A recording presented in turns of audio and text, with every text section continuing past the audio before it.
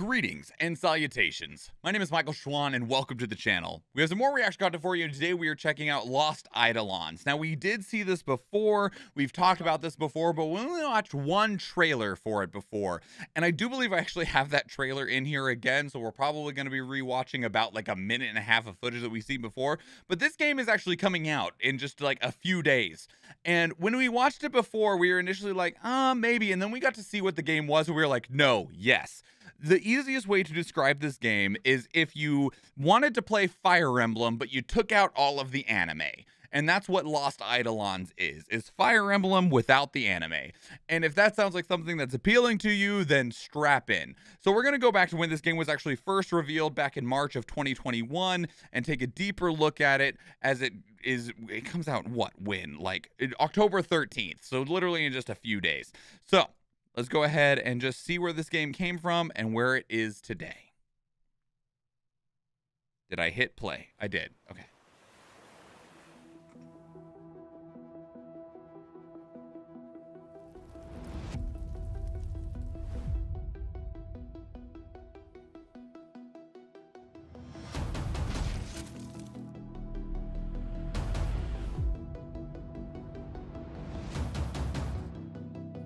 You know, the character models in this actually look really good. Even in this initial reveal way back when, I hadn't seen this when we checked it out before, but the actual models look pretty solid. It looked like they had almost zero lip syncing, because the one per time we saw somebody just now talking, they went, but lip syncing can be very challenging.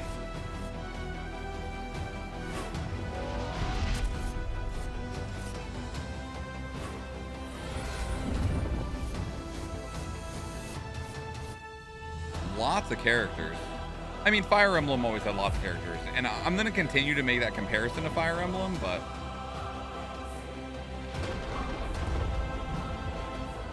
it's just a nice thing to see.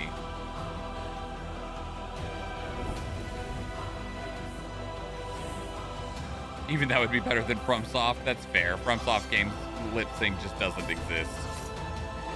You're lucky if the mouths move in FromSoft games. Coming 2022. They're sticking to that. Congratulations. Okay, so this is a closed beta reveal. That was from March of 2021. We're going to jump forward 6 months into September.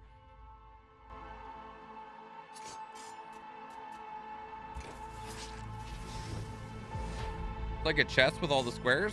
Have you played a strategy tactical RPG, Lameville?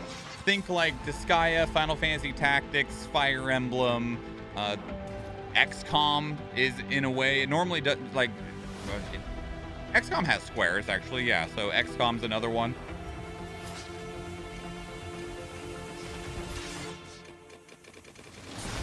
Oh man, you know what this game would kick ass on? Games like this. I got my Steam Deck upstairs. This would be a great Steam Deck game.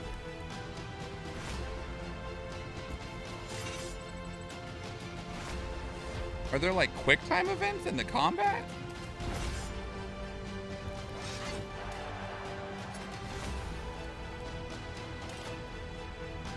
This game is like, what if Final Fantasy didn't get rid of its chest hair after 4? Fair.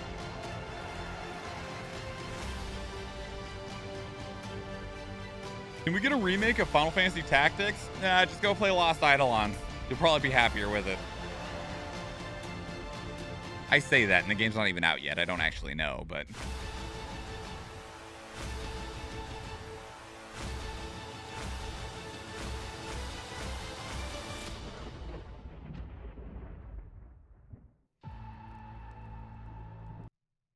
What was the game that Square Enix just released that was a real-time tactical RPG that just was very poorly received? It came out in the last, like, week, and man, did it not go over well.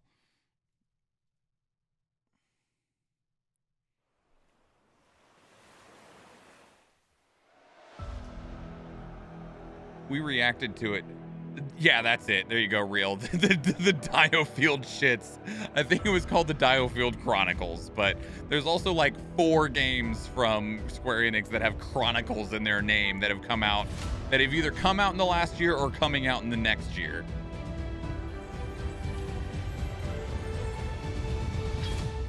looks really good. Like visually, this looks real. Like the art direction is solid.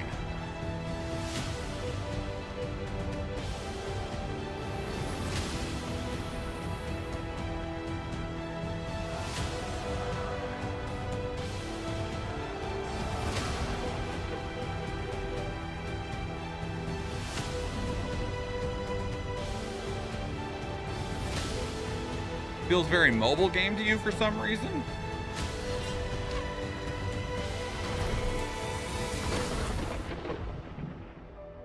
I'd be curious what mobile games you're looking at.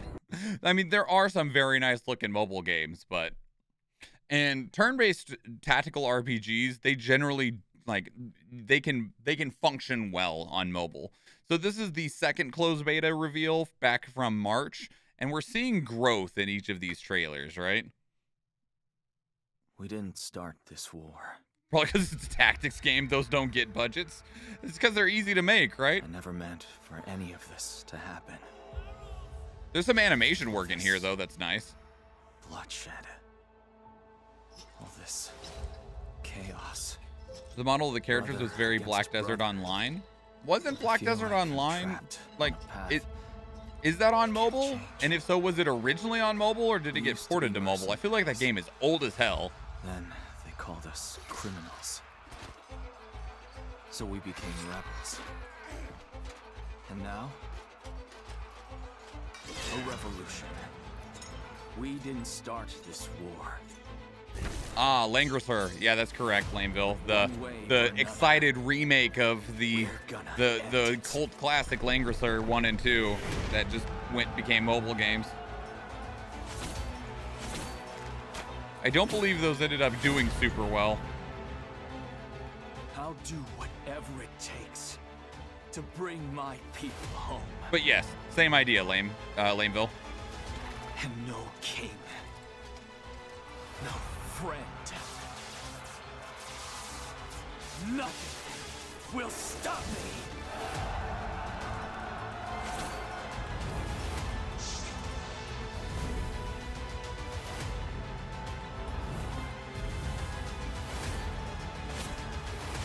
And you can see how the growth has led to there being like more soldiers on the battlefields around them, which is what made me initially think of Fire Emblem, right? Because most of the Fire Emblem games, there was times that it was just one unit, but as they started to progress, you'd have a battalion is what they'd called, that'd be stuck up against you, like with your units that would be charging your enemies at the same time.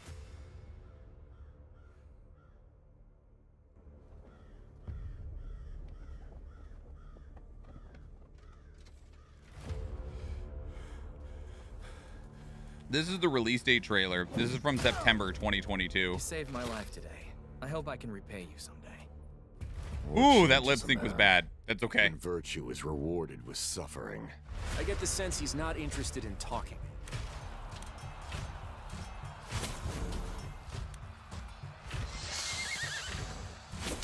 We've suffered enough losses already.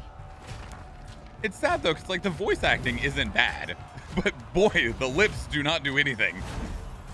Sooner or later, it's gonna come down to you against him. The faces actually just don't do anything. There was no emotion in that face. To hell and back, brother. Like the eyes don't move at all.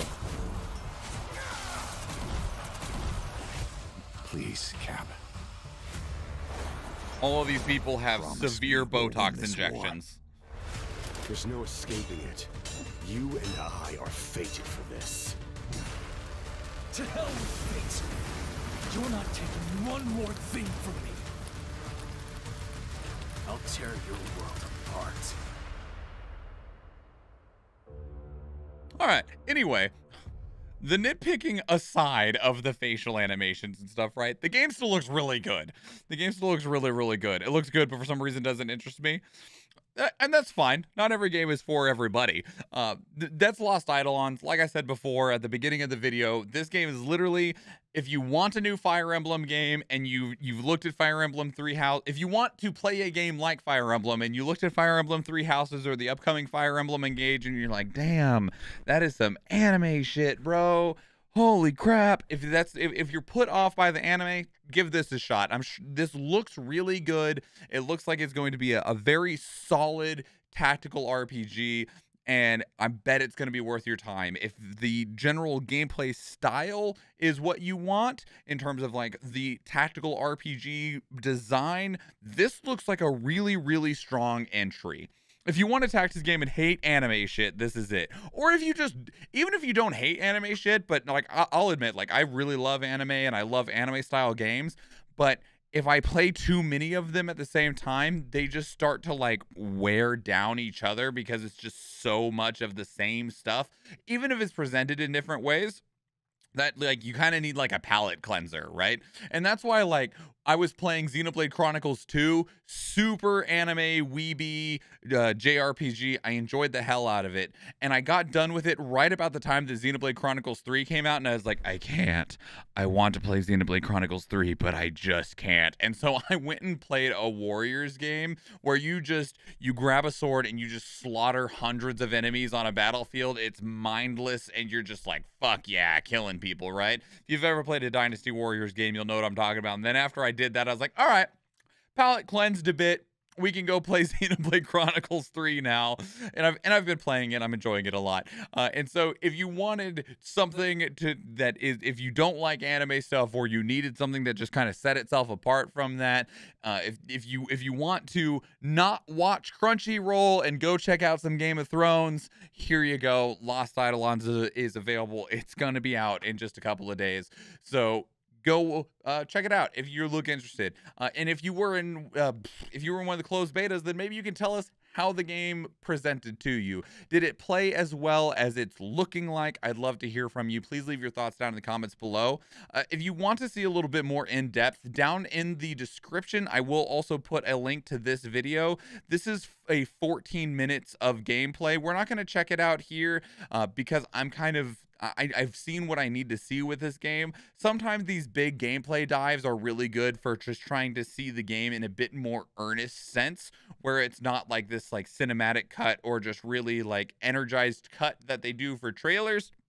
So, but I don't imagine that there's going to be anything gameplay wise that is mind-blowing, right? And I say that specifically because these style of games, there's not normally something that is revolutionary in them. New stories, new characters, maybe a couple of interesting mechanics if they use like zone effects or something like that, but I can't think of anything that has really just like really rebuilt from the idea of what a turn-based tactical strategy RPG should be ever.